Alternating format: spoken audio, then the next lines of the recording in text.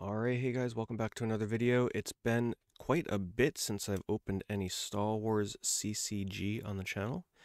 For those of you that don't know, this is a very old Star Wars card game made by Decipher. It spanned the original trilogy, and it made it up to the Phantom Menace before, unfortunately, it ceased to exist. I will warn you, as of right now, I am just a collector of this game. I don't play it, so I cannot and will not be commenting on the playability of these cards. But I am a big Star Wars fan, and I also happen to be a really big fan of like the weird alien characters and monsters and such that exist throughout the Star Wars universe. So we're going to be opening this up and hoping to get something really nice. The way the Reflections pack works, this is a pretty rare set to get these days, brand new sealed in a booster pack, and you get 15 cards in here. And one of them is a guaranteed foil card. So one card is definitely a foil.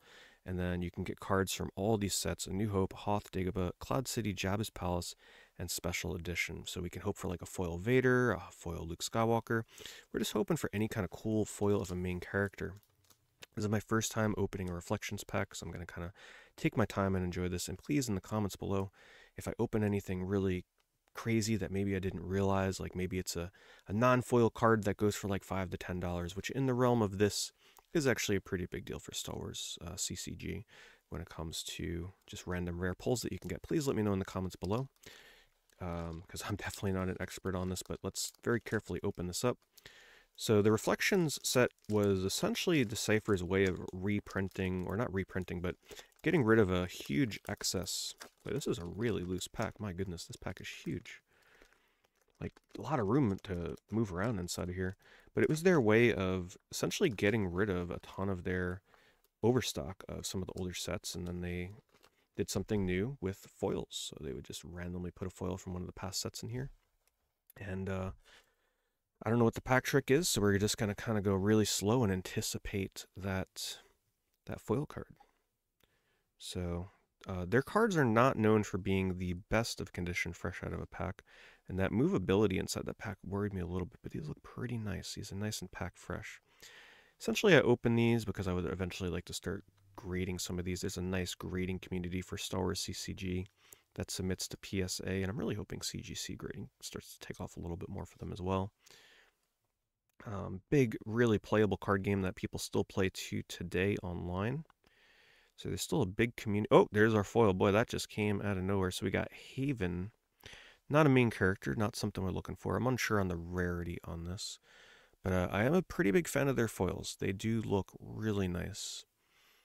Sort of a spot foiling effect that goes on where they leave certain parts out that aren't foiled and foil others and not other parts of the card. So there is our foil. I will sleeve that up.